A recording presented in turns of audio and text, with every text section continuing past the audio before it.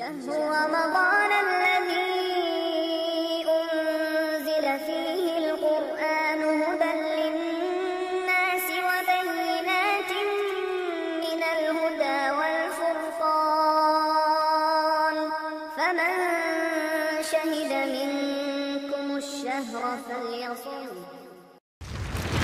ওয়ালাইকুম আসসালাম রহমতুল্লাহি ওয়া বারাকাতুহু। লিটু আলম ভাই সৌদি আরব আবহা থেকে জানতে চেয়েছেন, পাশের মসজিদের ইমাম খুব দ্রুত সালাত পড়ান, এই জন্য কি আমি অন্য মসজিদে যে সালাত আদায় করতে পারবো?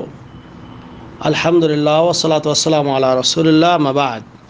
সম্মানিত ভাই, প্রথম কথা হলো সালাত একটি ইবাদত যেটি আল্লাহ রাব্বুল আলামিনের সন্তুষ্টির জন্য পড়তে হবে এবং সেখানে খুশু খুজু থাকতে হবে, ইতমিনান থাকতে হবে। যেমন আল্লাহ রাব্বুল আলামিন সূরা মুমিনুনের মধ্যে বলছেন, কদ আফলাহাল মুমিনুন, যারা ইমানদার মুমিন তারা সফলতা অর্জন করেছে। আল্লাযীনা হুম ফি সলাতিহিম খাশিউন, যারা বিনয় নম্র হয় তাদের নিজেদের সালাতের ভিতরে, নামাজের ভিতরে, অর্থাৎ খুশু খুজু ইতমিনান তামানিনার সঙ্গে সালাত আদায় করতে হবে। এমনকি রাসূলুল্লাহ সাল্লাল্লাহু আলাইহি ওয়াসাল্লাম এই সালাতে তামানিনা করা, ইতমিনান হওয়া, এটা নামাজের একটা রকন মানে ফরজ কাজ। যেমন এক হাদিসে এসেছে, সহিহ বুখারী মুসলিমের হাদিস, আল্লাহ নবী সাল্লাল্লাহু আলাইহি ওয়াসাল্লাম একদিন বসেছিলেন মসজিদে, এমন সময় এক লোক এসে সালাত আদায় করে আল্লাহ নবীকে সালাম দিলেন। আল্লাহ নবী বললেন, ওয়া আলাইকুস সালাম ইরজি ফাসাল্লি ফাইন্নাকা লাম তুসাল্লি, ফিরে যাও, সালাত আদায় করো, তুমি সালাতে আদায় করোনি, নামাজই পড়োনি। কারণ এরকম করে তিনবার করার পর চতুর্থবার সে জিজ্ঞেস করলো, আল্লাহ নবী সাল্লাল্লাহু আলাইহি ওয়াসাল্লাম তাকে সালাত শিক্ষা দিলেন এবং সেখানে একটা এই শেষের দিকে যে কথা আছে যে তুমি হাত্তা তাতমাইন্না রাকিআন, যে এরপর তুমি রুকু করবে। হ্যাঁ, সালাতে প্রথমে তোমার কোরআনের যা সহজ তা পড়বে, ভালো করে উজু করার পর সালাত আদায় করা শুরু করবে, কোরআনের যা সহজ ভালো তাই পড়বে, এরপর রুকু করবে, রুকুতে ইতমিনান হবে। হ্যাঁ, এরপরে যখন রুকু থেকে দাঁড়াবে, হাত্তা তা'তাদিলা কাইমান, রুকু থেকে দাঁড়িয়ে সোজা হয়ে তবে দাঁড়াবে। এরপরে সিজদা করবে, সিজদা ইতমিনান হবে, দুই সিজদার মাঝখানে বসবে, এরপরে দোয়া পড়বে। এই যে নিয়মটি শিক্ষা দিয়েছিলেন রাসূলুল্লাহ সাল্লাল্লাহু আলাইহি ওয়াসাল্লাম, এখানে ইতমিনান কথাটা রয়েছে। এবং ইতমিনান করা মানে এই খুশু খুজু করা, আপনার ধীরস্থতা বজায় রাখা, এটা একটা নামাজের রকন। কাজেই এই নামাজের রকন যদি কেউ আদায় না করে, তাহলে এই ধরনের ইমামের পেছনে যদি আপনি সালাত আদায় করেন, তাহলে হয় আপনার এই রকন বাদ যাবে, হয়তো সূরা ফাতিহা পড়তে পারবেন না। আপনি বলেছেন যে সূরা ফাতিহাই কমপ্লিট করতে পারে না, সে রুকুতে চলে যায়। তা এরকম ইমাম সম্পর্কে শেখ ইবনে উসাইমিন রাহিমাহুল্লাহ তাকেও জিজ্ঞাসা করা হয়েছিল।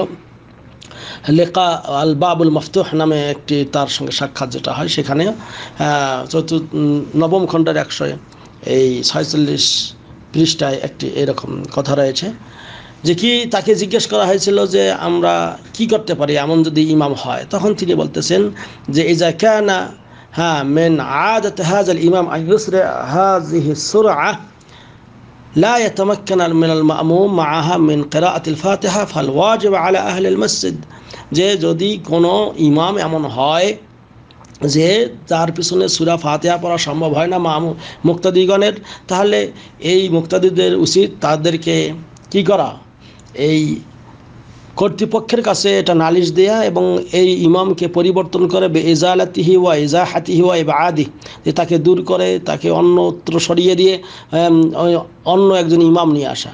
ওয়ামান আলিমা মিনহু যালিকা ফালা ইয়াদখুল মাহু আসলান, আর যদি কেউ জানে যে এই ইমাম এত দ্রুত নামাজ পড়ায়, তখন তিনি বলছেন যে তাহলে তুমি ওর সঙ্গে নামাজেই প্রবেশ করবে না। ইয়াযহাব ইলা মসজিদ আখার, আপনি অন্য মসজিদে যে নামাজ পড়বেন, কিন্তু জামাতের সঙ্গে সালাত আদায় করবেন, এটাই হলো ওয়াজিব। কিন্তু তারপরেও আপনার সালাতটা যাতে ইতমিনানের সঙ্গে হয়, এটা এই কথা বলেছেন শেখ মোহাম্মদ বিন সোয়ালে আল উসাইমিন রাহিমাহুল্লাহ।